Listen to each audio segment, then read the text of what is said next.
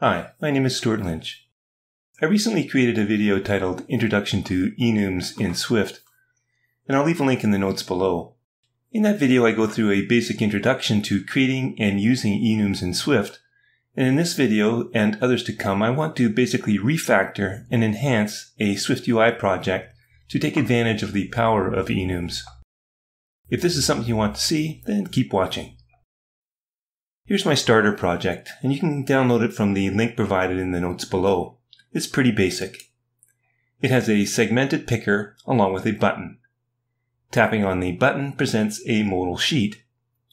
As it stands now, selecting an option from the segmented control does nothing. When I tap on Show Modal, I get the same modal view each time because I only have one. In SwiftUI, it's not possible to have more than one .sheet modifier associated with the same is presented state variable. The picker assigns the value of the tag to the option selected state variable, but that is all it does in this project right now. What we can do to resolve this is use an if-else statement block to show a different view depending on the value of option selected. So let's set that block up now. And because we're in a closure, we have to use self to access the option selected. If the value is 1, we'll present this text modal that we already have. Else if the value is 2, I'm going to present a red color view, and I'll extend it to all edges.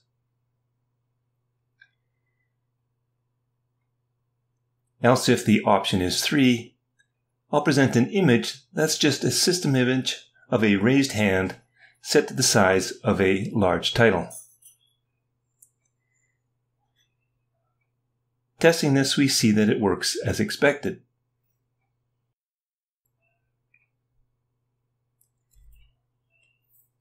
The problem with this is that our code is not particularly readable, nor is it that maintainable. So instead of using an integer, I'm going to use an enum.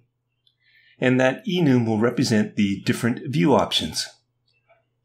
So within our content view, I'll create an enum named myOption with 3 cases: text, color, and image.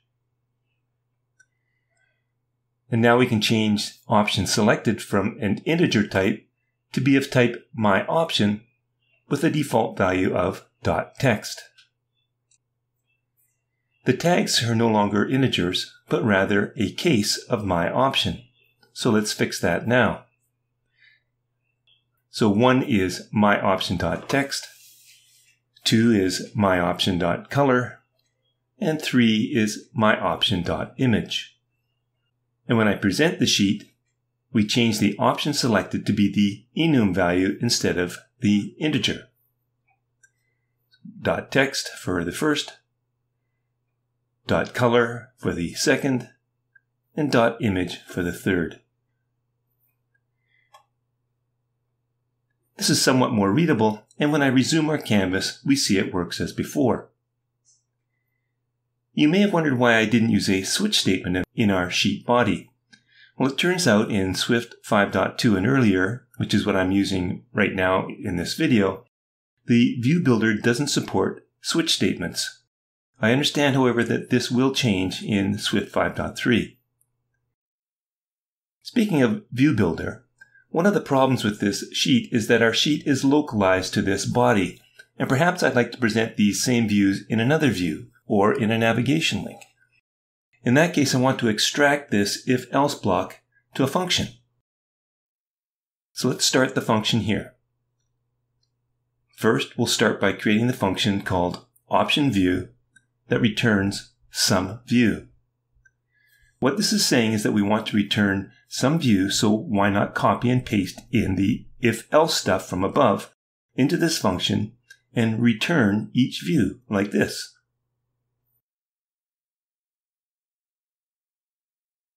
This raises an error, however.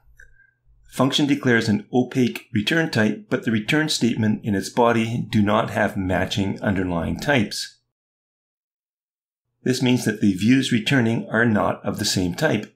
One's text, one's a color view, and the other one's an image view. The solution is to decorate the function with @viewBuilder and remove the returns. Also, we don't need self because we are no longer within a closure.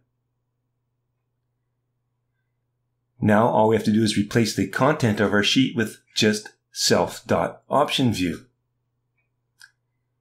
It's always good to test, so let's resume our canvas, and as you see, things are working as designed. There's actually one more thing that we can do here to tidy it up a bit.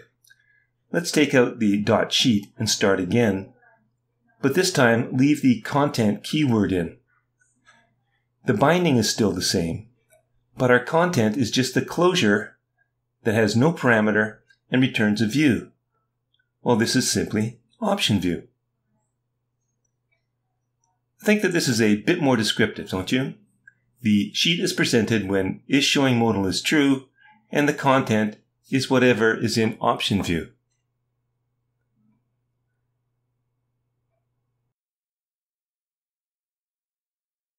Now, it'd be nice if we could use a switch statement here to make this even more readable. But as I mentioned above, the function's a view builder, and in the view builder, we're stuck with the if-else block. There is an alternative, however, and that's to use AnyView instead of SomeView. There has been much discussion that AnyView brings in serious performance implications to the SwiftUI render engine, due to the fact that it erases the type of the underlying view hierarchy, thus slowing down the diffing. However, for simple cases like this, it's worth considering. The first thing I'm going to do is comment out the body, and I'm going to remove the view builder decorator. And instead of returning SomeView, I'm going to return AnyView. Now we can use the switch block, and what I like about this is that we now get an Xcode helper that can enter all of our cases for us. And for each case, we can return the same view that we had in our if-then-else block.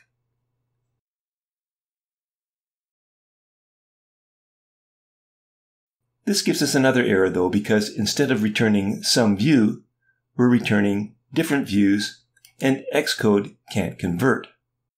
The solution is to wrap the view in AnyView and return that AnyView. So we can do this with multiple cursors very easily.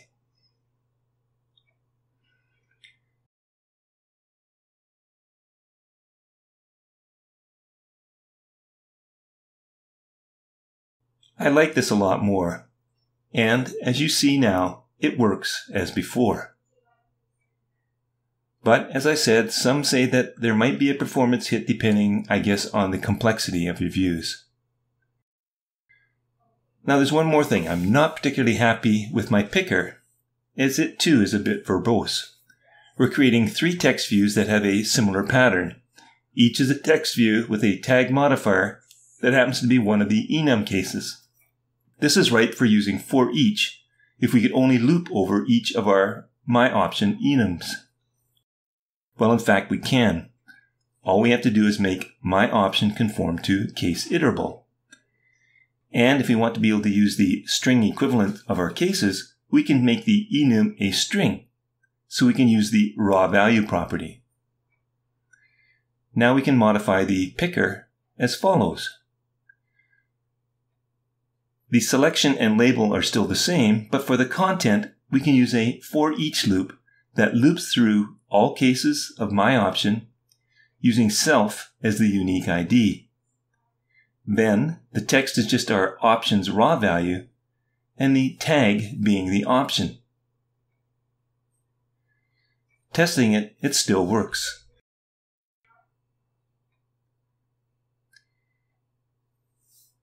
We can clean it up even more by adding the modifier .capitalize to our raw value. This makes it much easier now to add additional views. For example, let's say we wanted a circle. All we need to do is add one more case, circle. This triggers an error in our option view because our switch statement is no longer exhaustive. So we'll let Xcode fix it for us, and we'll return our new AnyView that will be a circle filled with a blue color.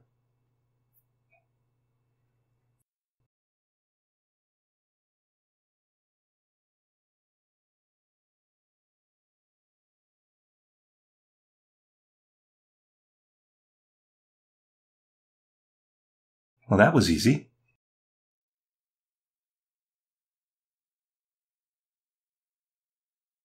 Now, one final thing I want to do is move the Enum and the option view out of our content view. So let me create a new file called Other Views, and inside that file we'll import SwiftUI. I'll also create an Enum here that I'll just use as a namespace. I'll call it Other Views, and I'll paste my Enum into it. This will allow me to easily reference the Enum via the Other Views namespace. And while we're here, let's separate out the cases and provide an even better raw string value for each case.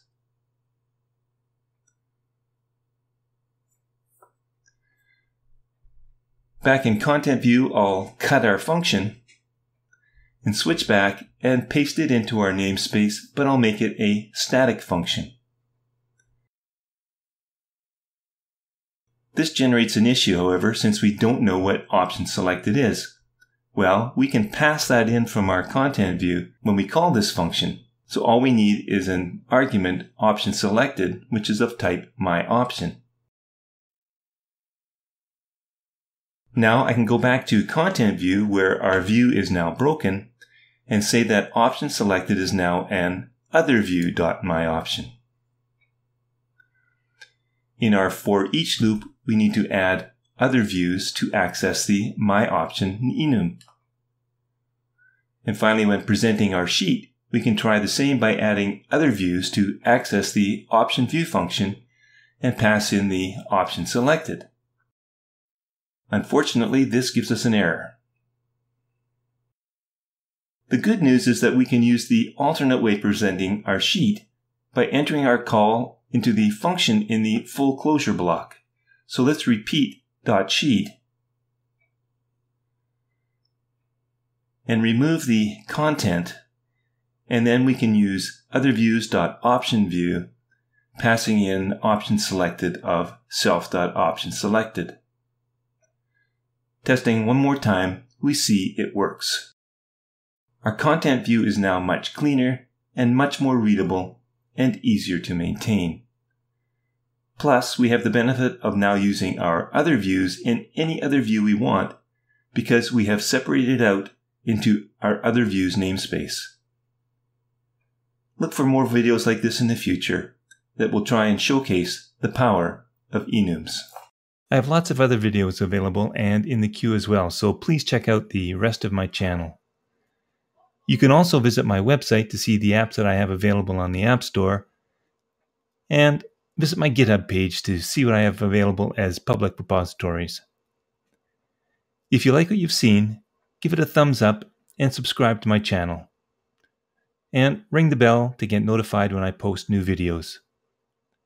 I'm most active on Twitter, so please follow me there as well to find out what else I'm up to. Thanks for watching.